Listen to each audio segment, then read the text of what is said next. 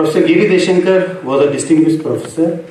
Also, he was the director of CSDS for 5 years between 1987 and 1992. He was one of the founding members of ICS. It started with a small study group, kind of a research program of CSDS, but later on it turned into a full-fledged institute on its own, ICS. So we have been organizing this annual lecture in his memory for the last 13 years. So this is the 13th year of that lecture. There is a long list of speakers who have delivered lectures in the past. I don't want to take names of all the people who have delivered lecture. Some of the names are there in the invitation, but I would like to specially mention the lecture was Professor Prasenjit Duara also, who is among the audience. Currently he is a Rajni Kothari chair at CSDS. He is among the audience. There are a few other names: Wang, Andrew Nathan, David Shambaug. There is a long list of scholars who have delivered lectures in the past. I am delighted to welcome today's speaker, Professor Mark C. Elliott, who is a professor of Chinese and Inner Asian History in the Department of East Asian Language and Civilization and the Department of History at Harvard University. Since 2015, he is also the Harvard Vice Provost for International Affairs. Today he is going to speak on the historical Silk Road and the Belt and Road Initiative. A brief introduction about the speaker is going to be delivered by the Director of ICS, Professor Ashok Kanta. So I would like to invite Professor Ashok Kanta to briefly introduce the lecture, briefly introduce the speaker, as well as chair the discussion. Thank you.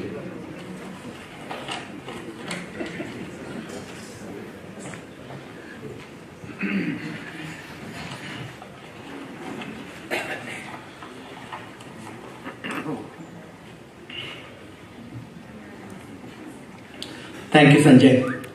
Let me also extend a very warm welcome to all of you on behalf of ICS, CSDS and India Interaction Center. As Professor Sanjay mentioned, we have gathered for the 13th Giri Deshingkar Memorial Lecture by eminent historian and China scholar, Professor Mark C. Elliott. You know, it's a very special occasion for us. As Sanjay said, we organize this lecture every year. We started doing that in 2001. And it's meant to be a tribute to Professor Giri Deshingkar, one of our pioneering China scholars, who was much more than a China scholar. Professor Deshingkar was a historian with a deep knowledge of China's history, culture, literature, as also economy, politics, foreign and strategic affairs, who brought a civilizational perspective to the study of China and India. But his preoccupations went well beyond China to include Asia and Asian identity, and indeed issues relating to war, peace and human condition. As Professor Rajni Kothari has mentioned in his foreword to a collection of Professor Giri Deshingkar's writings which was brought out a few years ago, Professor Deshinkar was a spokesman for basic dissent, an important voice of independent thinking on political issues, all the way from disarmament to decentralization. Professor Deshinkar was also a teacher of a generation of budding China scholars, many of whom are present here this evening, and he was an institution builder, someone who nurtured both CSDS and ICS. As Sanjay mentioned, he was director of both CSDS and ICS. I would like to especially recall Professor Giri Deshinkar's role in the launching in 1969 of the China Study Group, along with a small band of deeply motivated and passionate China's scholars and practitioners.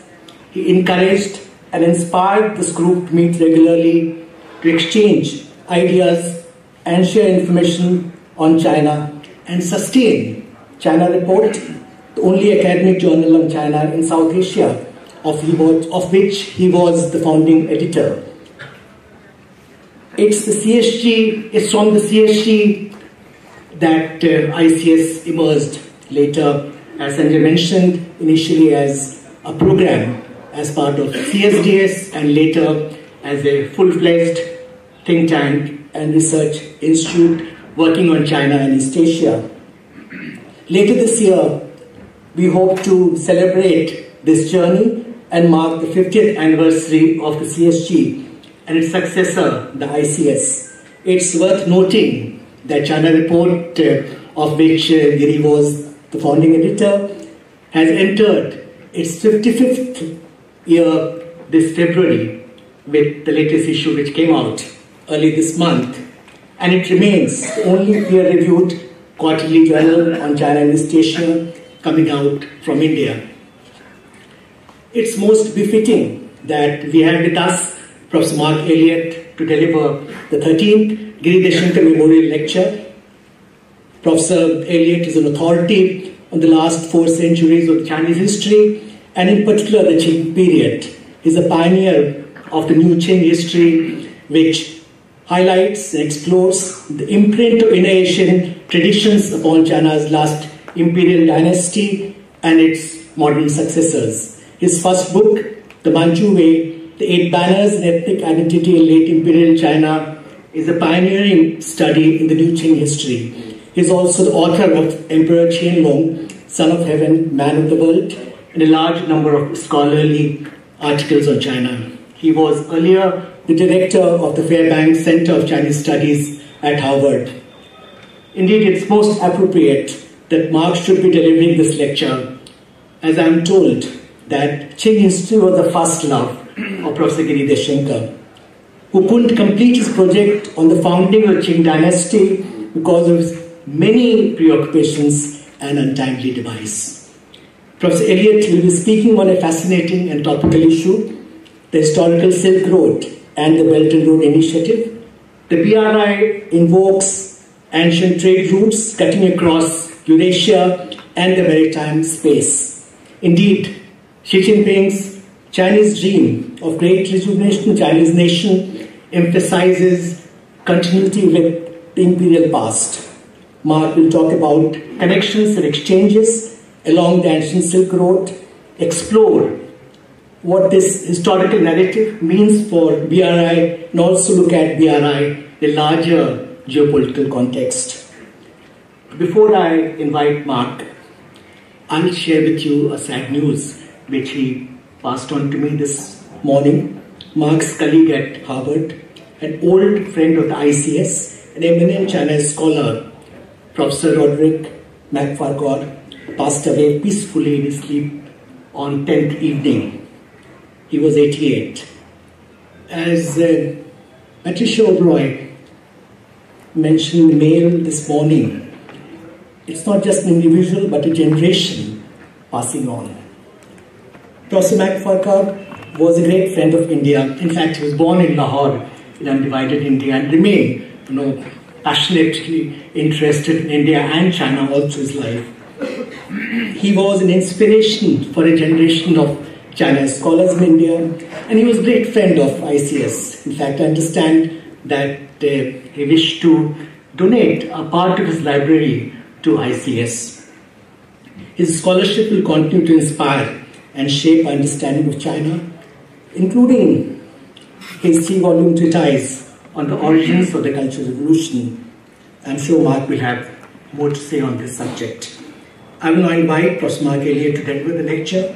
He has agreed to take some questions after the lecture. Mark.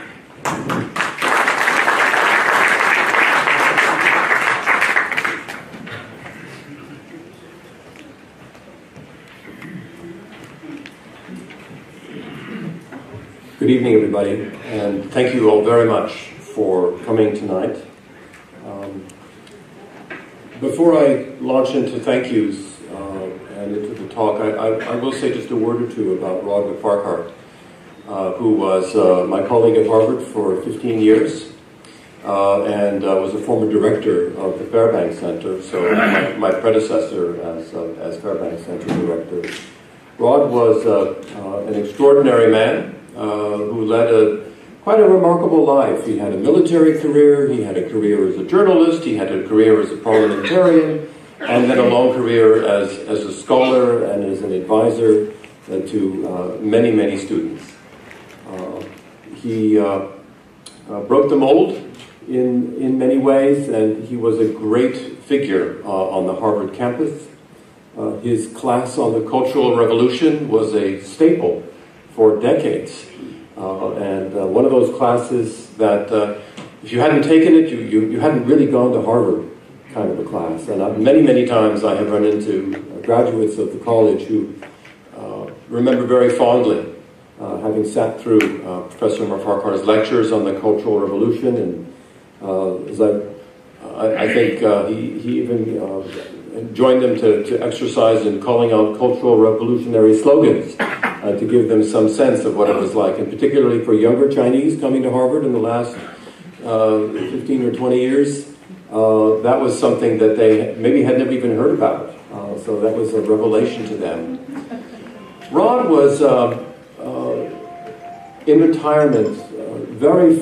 He went back to his roots, as many of us do as we age. And for him, his roots brought him back to India. And on many occasions, he referred to his time growing up in Lahore, and to his project, the last project that he was working on, which was a comparative history of India and China. It brought him back to India a few times in the last several years. I know there are many here in this room who knew Rod and will miss him, and I just want to say that certainly he will be very much missed at Harvard as well. His passing leaves a very big gap, a very big gap. It's a great honor for me then to represent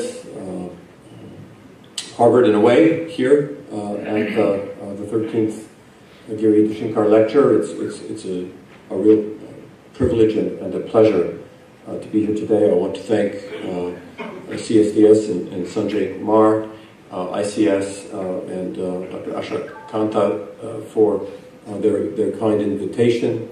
I want also to say a special hello to Alka Acharya in the audience, who hosted me on my first visit to the ICS a couple of years ago.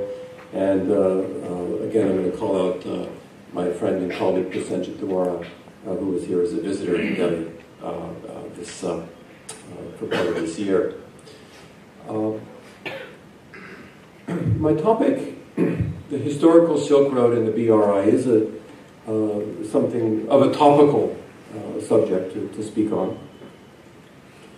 My hope is to provide some context for thinking about how to make sense of the BRI.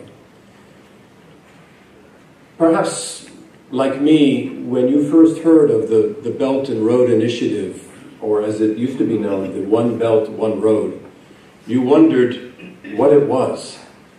And was anybody really going to take it very seriously? It seemed a bit of a fantasy of then new president of China, Xi Jinping. We hadn't really taken the measure of Xi Jinping yet. And the Belt and Road Initiative seemed one of a number of ideas of a very ambitious and grand scale that get floated out every so often by the leadership in China. Some of the things, some of the ideas stick, some of them don't. Myself, I was rather dubious of the prospects of something that had to do with reviving the Silk Road. And clearly I was very wrong about that. The Belt and Road Initiative has proved to be not an unqualified success, but definitely I think we would put it in the success column. 5-6 years later, we are still talking, we still hear a lot about the BRI. A whole institutional infrastructure is springing up around the world to study the new Silk Road, to study the BRI, the latest one in Cairo, established just a week or so ago. And there are institutes and programs for the Belt and Road Initiative growing up all over the place. Clearly, this is an idea that has captured the imagination of many, many people, and therefore deserves our attention. Those of us who pay heed to the role that China plays and will continue to play in world affairs, and to try to understand that in a full context and in a scholarly framework. So that is the spirit that has animated my entry into this. I am not by any strict means a scholar of the Silk Road cultures. I don't read Sogdian, for instance. Tocharian A and B are as mysterious to me as I suspect they are to you. I do, however, study the long interactions between sedentary and nomadic civilizations in East and Central Asia, what we'd like to call at Harvard, Inner Asia. And it is there, in fact, that a big part of the Silk Road story, I think, can be told. And so it's that that has brought me into this question. So let me begin with a few remarks about the BRI. It started out, as I say, as One Belt, One Road. 一带一路 was the name, and the name came from the idea that there was going to be a new Silk Road economic belt and a new maritime Silk Road. So 新丝路经济带 and 新丝路海上丝路.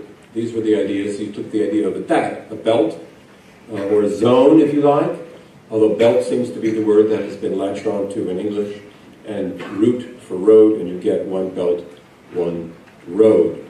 It started out as this idea of a new Silk Road. And so my basic question tonight that I'll be trying to explore with you is what the relationship is of this new Silk Road to the old Silk Road. What does this Silk Road really have to do with the Belt and Road Initiative after all? It's something I have been thinking about for a while, and again, I'm very, very happy to have the opportunity to present some of these thoughts with you. I do think, in fact, there are some deep connections to the Silk Road on a couple of different levels, as I hope to show you. They're not the connections, however, that I think the Chinese government program would like us to have. So there may be something slightly subversive in these remarks, but if I weren't slightly subversive, I couldn't look at myself in the mirror in the morning and call myself a scholar. Now put on. So we start out with One Belt, One Road, Obor. I think maybe people didn't like the sound of Obor in English, and so in 2016 they changed the official English name of 一带一路 to the Belt and Road Initiative, the BRI, and it's as the BRI that we now regularly refer to 一带一路. But you should note that the Chinese name for this has never changed. It has always been 一带一路. But really the main audience, I think, for 一带一路 has always, in fact, been an external audience for China. Certainly Chinese people in China are aware of 一带一路, but this is really more a program for export. It includes a vast number of countries. You'll see many different numbers, 65, 72. I pulled 81 out of a more recent summary of all the countries that have signed up in one way or another for the Silk Road. The price tag on all the different Silk Road projects that have been proposed or have been contemplated in one fashion or another comes to $1 trillion US. So that's a lot of money, and when you put that much money on the table, people start to pay attention, right? So that is the Belt and Road Initiative, and as I say, it seems to be with us. It seems to not be going away. Countries, including India, are going to need to figure out what to do, how to position themselves with respect to the Belt and Road Initiative, The United States, too, is certainly feeling the pressure and has responded in some fashion or other. That's not part of my topic tonight. Let me also point out that my emphasis will be exclusively on the continental Silk Road. So I will be talking about the overland routes. I will not be talking about the maritime Silk Road. Perhaps if there is time in the Q&A, we can talk about that. Some slides for those of you who have not picked up a newspaper in the last few years. The Belt and Road Initiative includes pretty much all the countries of Central Asia, many European countries, fair number of countries in West Asia, in Africa, South Asia, Southeast Asia, as well as, more recently, not shown on this map, Latin America. Like you, I was quite surprised to learn that the Silk Road had gone to Latin America, historically, but you learn new things every day. Railways are a big part of the Belt and Road Initiative. There's to be a high-speed rail built between London, connecting London and Beijing or Suzhou, and this has got a lot of people very excited. Part of it is going to be used for transportation of goods, part of it may be for tourists, no one's really sure. When you start looking very closely, the economics of the Belt and Road Initiative don't always add up. And again, this may be something we can talk about a bit in the Q&A. I'm not an economist, I'm not proposing an economic analysis, but I will argue here that there's a lot more to the Belt and Road Initiative than just economics. Here you have a recent update showing where different ports are being built or have been bought, where railroads are going, different kinds of corridors being built, the number of contracts being awarded altogether to Chinese companies now tallying over 300 billion investments, over 200 billion already made. There's a lot of talk about the loans that are being used to help build all this infrastructure in different parts of the world. Infrastructure that, for sure, is needed badly in many of these places.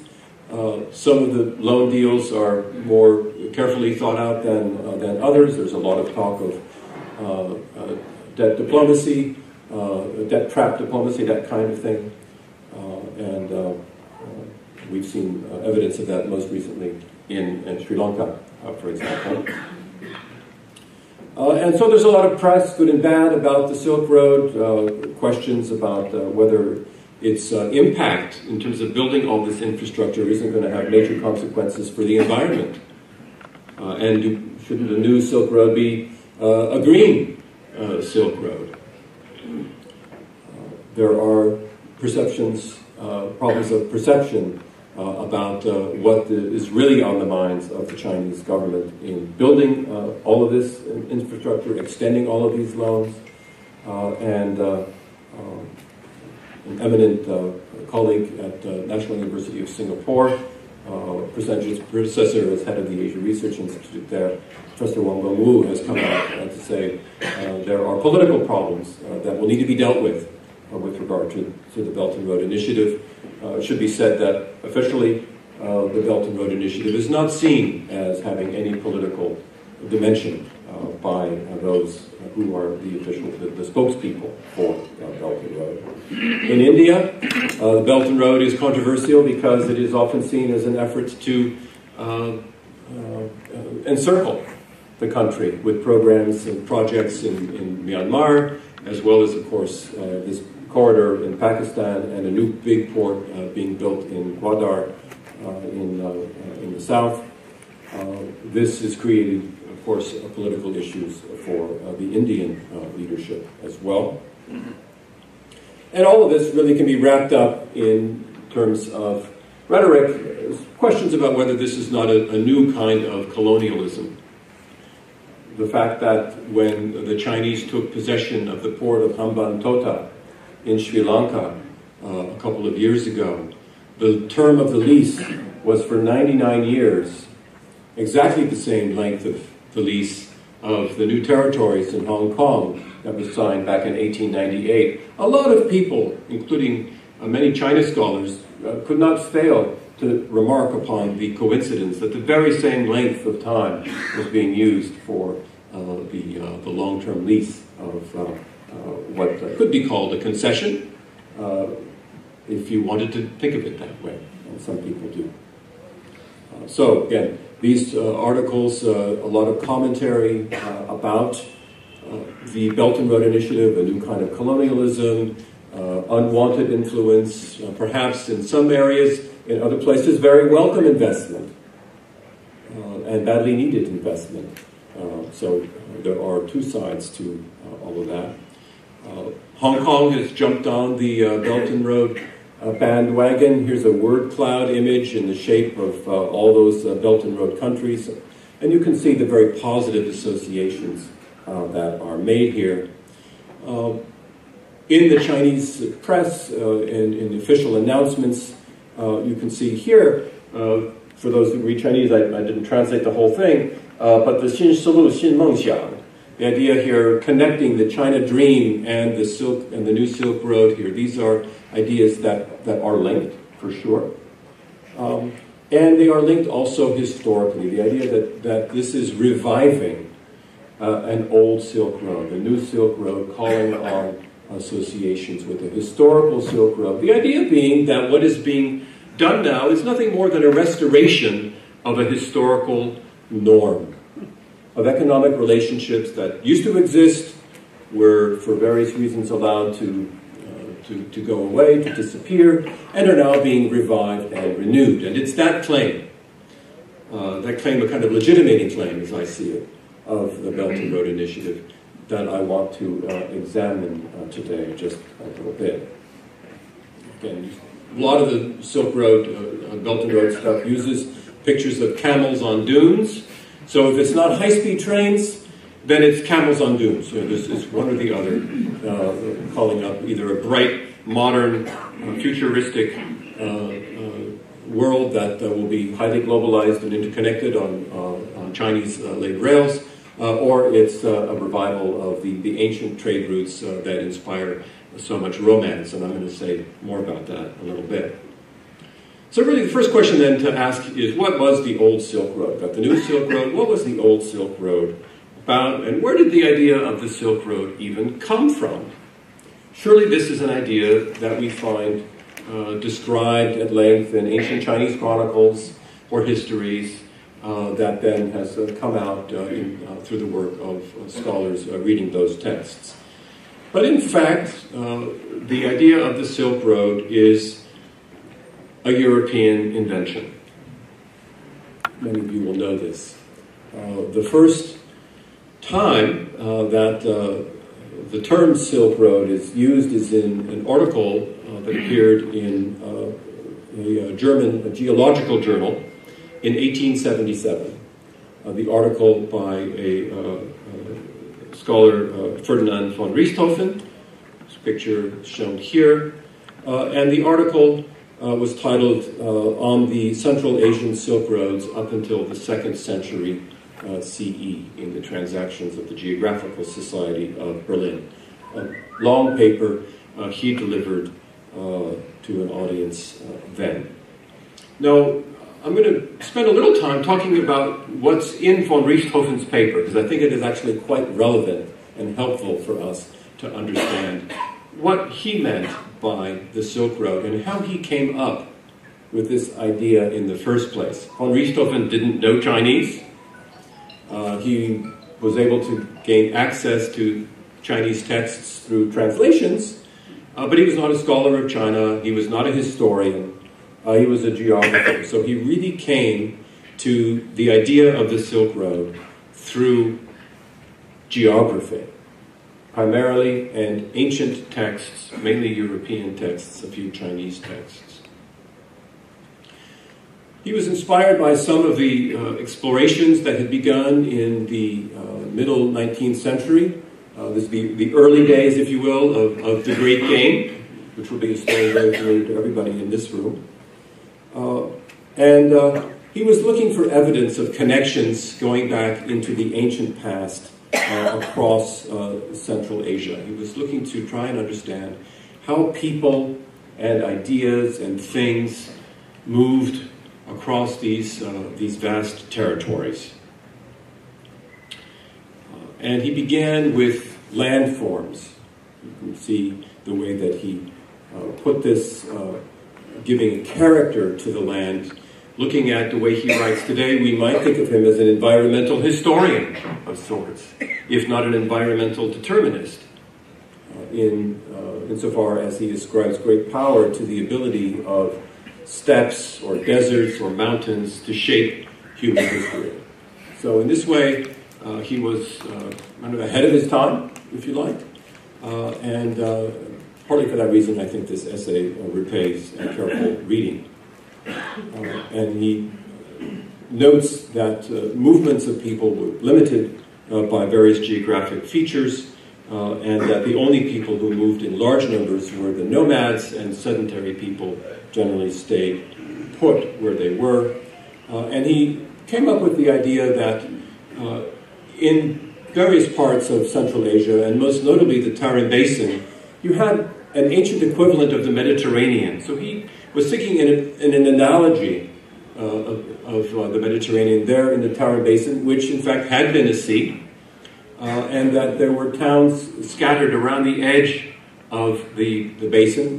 This is the Taklamakan Desert, much as we have towns scattered around the edge of the Mediterranean. And there were trade networks a la Henri Pirenne that linked those cities and oases together, much as the cities of the Mediterranean basin also formed a network. And this seemed to him to be logical because the only way people could move around the desert was around the edges. So he deduced this from geography, not from texts that he had read. He supposed that this probably was the case. And he thought of the Tarim Basin as a kind of collecting point.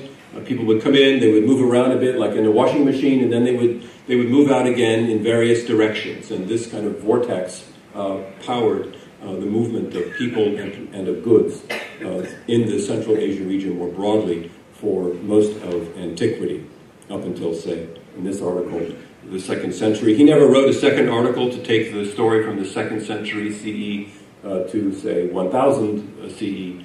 Others ended up doing that for him. He talked about trade, he talked about movement of people, and he also talked about movement of goods. And he thought that the movement of goods was very dependent upon political power. Again, he is simply deriving these conclusions from his own experience as a European, not basing this necessarily on any research, and that some people are better traders than others. He didn't know who these people were. We didn't yet have that information. He suspected that there were people out there helping to move these goods around. He was right. There were. But this was, again, something that he was putting forward as a hypothesis. And a very important part of his hypothesis was the role of silk in all of that. Few products, he says, played such an important role in all of this as silk. Throughout all antiquity, it was the most important object of the land trade emanating from it. And that silk played a key role in relations between states and countries on these routes.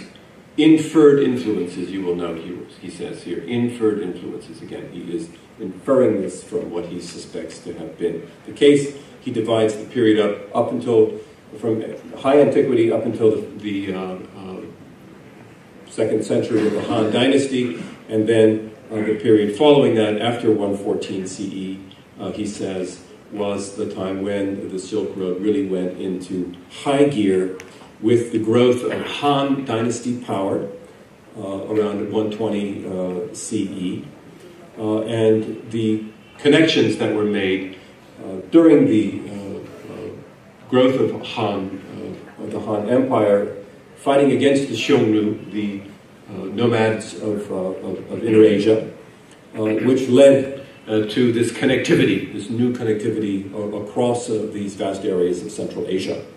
He says this is the first expedition of the Chinese westward of which we have news. So, what's he talking about here? He's talking about, of course, the famous Han Dynasty emissary, Zhang Qian, who was sent by Han Wudi, the martial emperor of the Han, out westward to the Yuezhi, to the people also known as Kushan, in Bactria, hoping to get their assistance as allies in a military campaign that he hoped to fight against the Xiongnu being the martially powerful nomadic confederation on the Han northern border, and against whom Han Wudi was hoping to launch a battle. He was tired of having to continually pay them every year tribute, and wanted to push them out further into the steppe and take over, in particular, the rich Ordos region. Zhang Qian has now been immortalized. There's a statue of Zhang Qian. Almost certainly did not wear a crown, I think, at the time, but he has been lauded as a great, he looks like a general, although he was not a military figure. The Han campaigns against the Xiongnu are historical fact. This statue was created for one of the famous generals, Ho Chi Minh, who fought the Xiongnu, and you can see from the image here the Xiongnu being trampled by a Chinese horse. So a lot of this had to do with politics of military resources. What the Han ended up getting from the Yuezhi were horses. They did not agree to fight together with the Han, but they did. The Han did get Han Dynasty did get horses from them. Maybe they looked like this, maybe not. The image here of the map, you can see the way that the Han expands.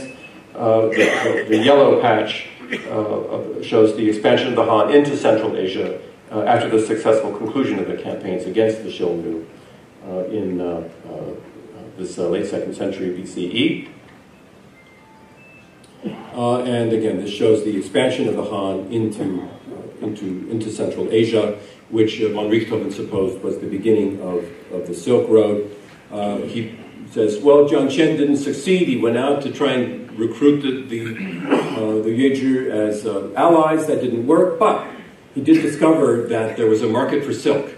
And so he inspired in the Han a whole policy to bring trade forward. And according to von Richthofen, the empire thought that all of his whole policy, therefore, was directed at bringing about trade, greater trade between China and Western Asia. And so we get the idea of these silk routes. This is the birth of the Silk Road idea. Right?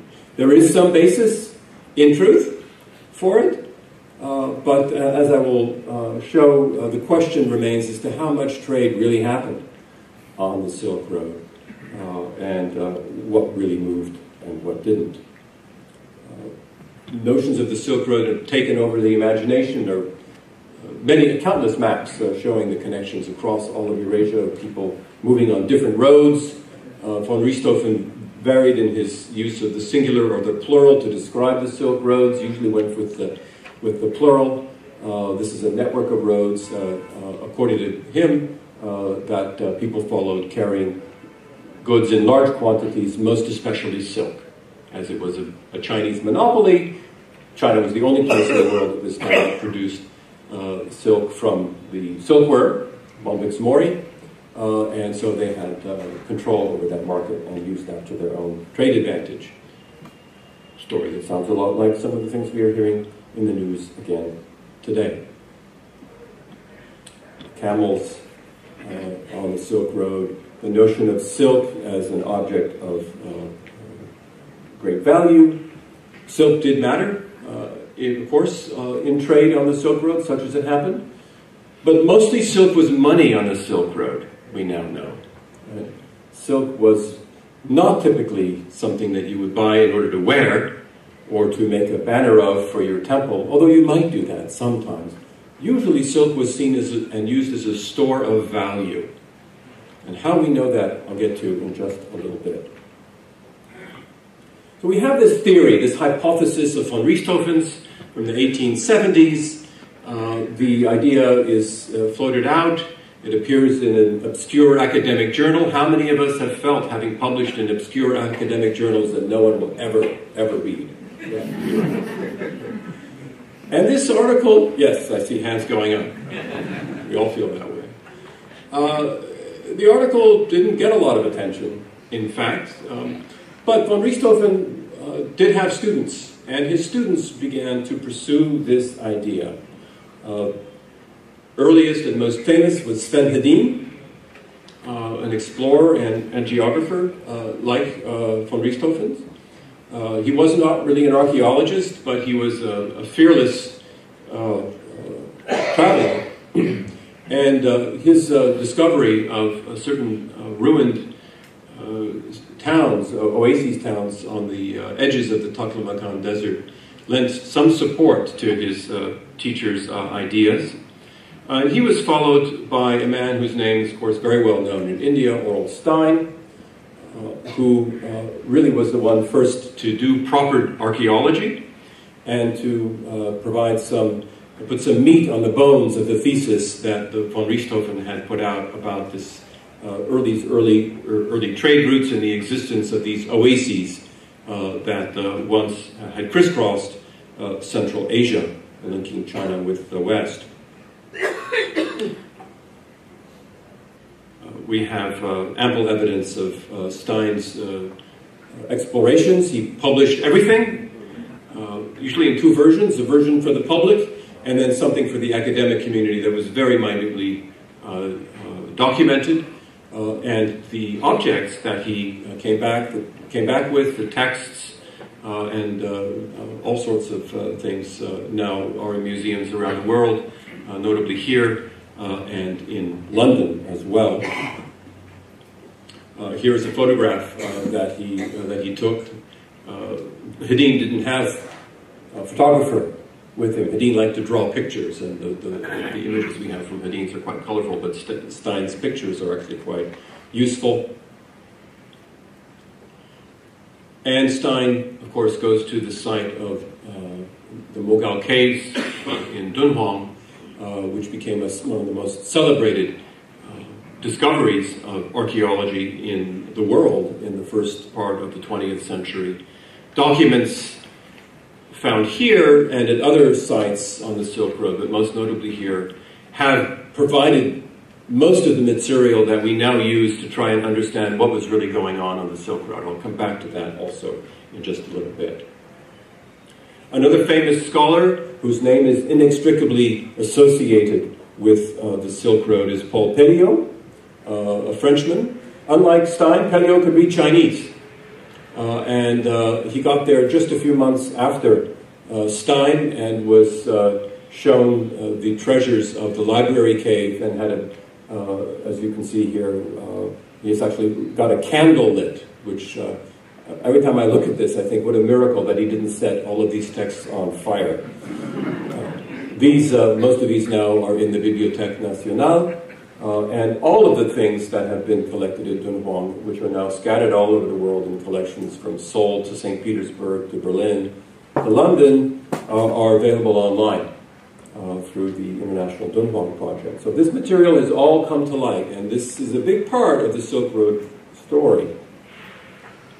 Harvard has its own small part to play in the Silk Road saga. In the 1920s, the Fog Museum, which was still pretty new at the time, decided that to be a respectable museum in the world, it needed its own Silk Road material. And so with help from Aurel Stein, it sent Langdon Warner, who was the first historian of Asian art anywhere in the United States, sent him out to Dunhuang, and Warner came back with a few things.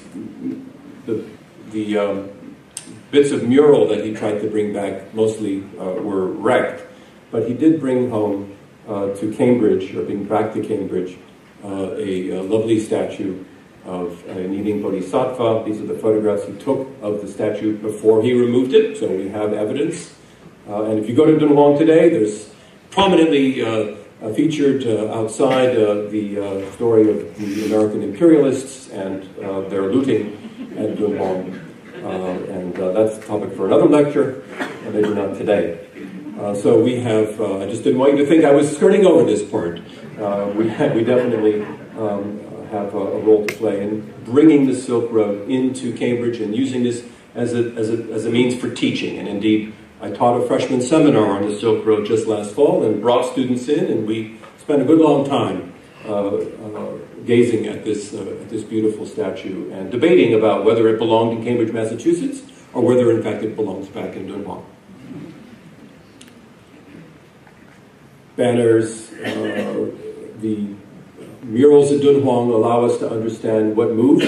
Music moved, we know for sure. Fabrics, textiles, dance, scripts, language, ideas, religion, all these things moved in very significant ways, really changing cultures forever throughout the region. But again, how much commerce was there? How many goods really moved on this Silk Road? People have been trying to find the answers to that. Before we get to that, let me bring the Silk Road story up to the present, up to the Belt and Road Initiative. So we've got von Richthofen, we've got Hedin and Stein and Pelliot and Warner, all of that action up through, say, the 1920s. And then we have a book by Sven Hedin published in the 1930s, 1936, The Silk Road. It's still in print. It's a story of his great adventures on the Silk Road. Again, it's not really it's informed by some historical knowledge, but Hedin was not a historian. He didn't know any Chinese or any other of the ancient Central Asian languages. This is an adventure story, an explorer's story. Sven Hedin was a rock star in the first part of the 20th century, one of the most famous men in the world. So this was the beginning of the entry of the Silk Road into the popular mind in the West. The Silk Road is pretty much unknown anywhere else. 50 years pass before we get another book with Silk Road in the title. And that's this book by a British journalist Peter Hopkirk, Foreign Devils on the Silk Road. It came out in 1980. There's got a chapter in here on Hedin, there's a chapter in Pelliot, there's a chapter on Warner. Again, this is about the American, the British, the French, the Russian, the Japanese discovery of places along the Silk Road. An absorbing read, to be sure.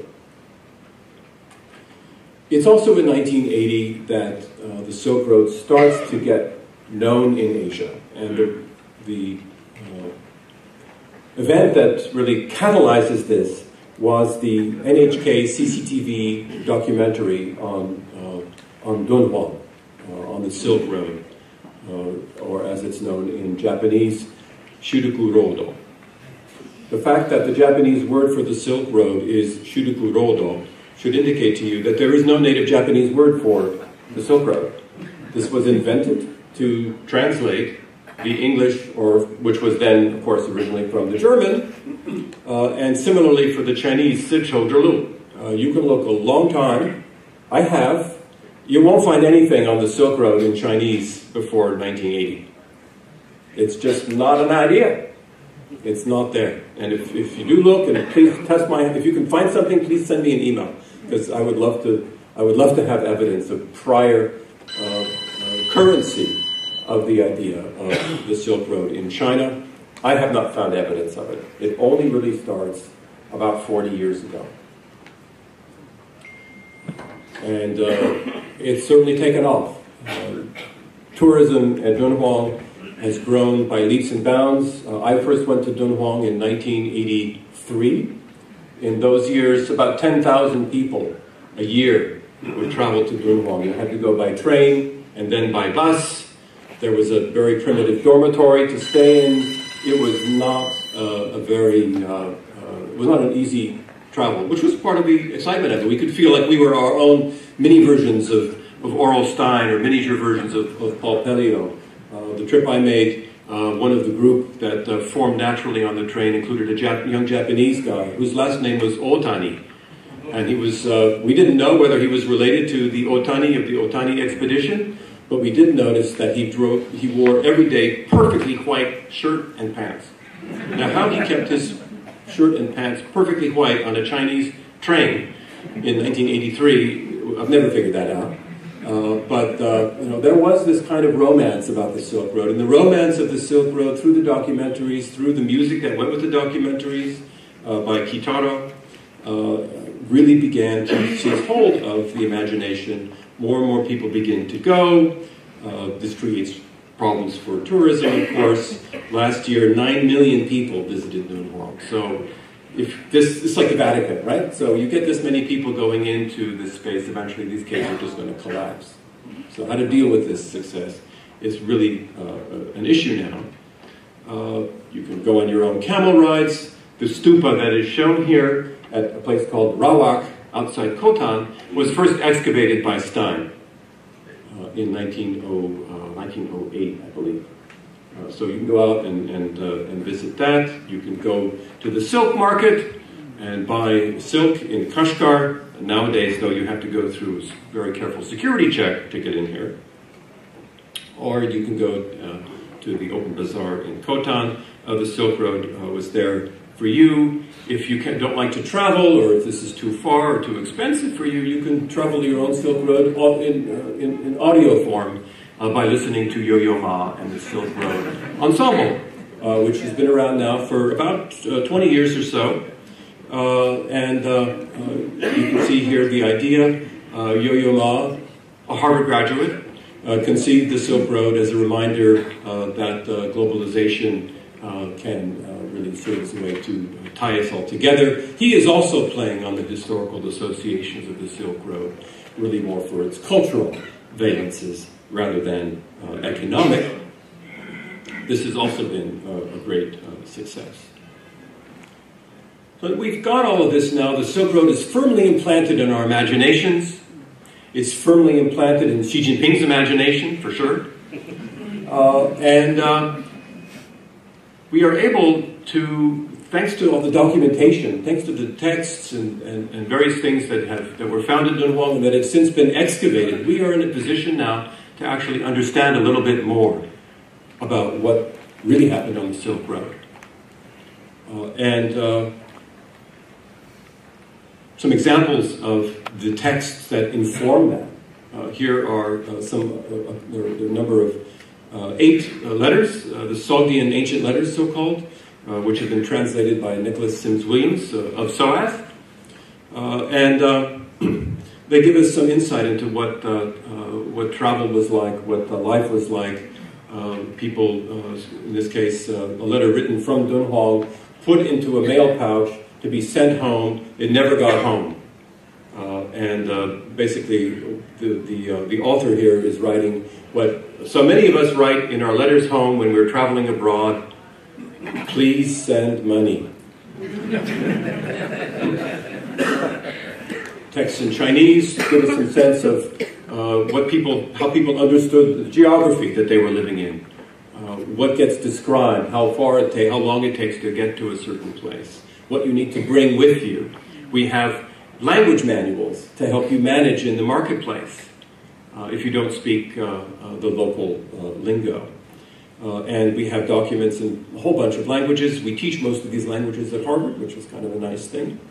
Here, Chinese Khotanese bilingual document for the sale of a camel. Out of all of this, we are now putting together a picture that suggests that, in fact, there was not a whole lot of trade on the Silk Road. And the trade that did happen on the Silk Road mostly didn't involve silk. Goods moved on the Silk Road, to be sure. They were mostly in small numbers and traveling usually relatively short distances. This we find first put forward in work by Valerie Hansen at Yale. But other scholars from different parts of the world, here from Japan, the old Tibetan texts in the Stein collection. These were texts in Tibetan because Tibet controlled Dunhuang for a number of decades, so there are a lot of Tibetan materials in Dunhuang. Persian scholar, The Road That Never Was, The Silk Road and Trans-Eurasian Exchange, this piece from a couple of years ago, a recent entry in the Oxford Research Encyclopedia. Powerful nomad groups extorted enormous amounts of silk from the Chinese and redistributed them. In this scenario, the Han was at best an involuntary and reluctant facilitator of the intercontinental silk trade. This is the opposite of what von Richthofen argues. That, in fact, economics was totally incidental, according to the research that we have now, totally incidental to the opening of the Silk Road, and there is no such thing really as the opening of the Silk Road. The Silk Road for the Han, the connections with West Asia for the Han, were all about getting political and military allies. For von Richthofen as well, the Silk Road was about geographical connections powered by political dynamics. And this, in fact, is what the documents tend to show. So in a recent dissertation written by a former student of mine who is now a member of the Department of History and East Asian Languages at Princeton, seems that most of the goods that moved on back and forth on the Silk Road were in fact gifts.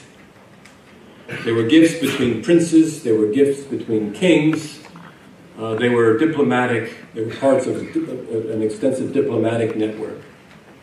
So yes, we have movement of ideas, yes, we have movement of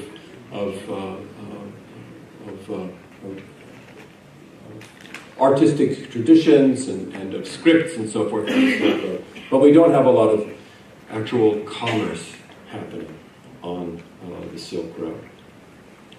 So if the historical Silk Road was not primarily about silk, as it now seems to be, and it wasn't really primarily about commerce and trade then, what was the Silk Road about? Well, it turns out that the Silk Road was really about diplomacy and about geopolitics, both in von Richthofen's conceptualization of what the Silk Road was, and in terms of the historical facts that we are able to develop, whether it has to do with the opening of relations between the Han and the Yuezhi in the 2nd century BCE and Zhangtian, or whether it has to do with the movement of the opening of a movement of people back and forth on the Silk Road during, say, the 7th through 11th centuries, which is when the bulk of the documents that we have from Dunhuang come from. In all of those cases, really the Silk Road is about geopolitics. And in that way, the new Silk Road actually does make a lot of sense. Because this is what the Belt and Road Initiative really is about, I think. And so I would say that insofar as the old Silk Road was about some trade, but really more about connections between states and about positioning of political power, then it has a lot to do with the Belt and Road Initiative that we are witnessing as it unfolds today. Here, a photograph from the Belt and Road Forum held in Beijing in May 2017. Again, very closely associated with the person of President Xi Jinping. I don't know if he personally approved this particular logo, but this is from Chinese television. So, as I say, we've got the idea of the Silk Road, a romantic notion, the revival of trade routes. The trade routes that are being made today, the infrastructure that is being built today is in no way really being built on historical precedent. The political connections, however, the geopolitical strategy that is going into thinking about the Belt and Road, however, does have ample precedent in history. And with that, I will draw to a close, and thank you very, very much for your attention.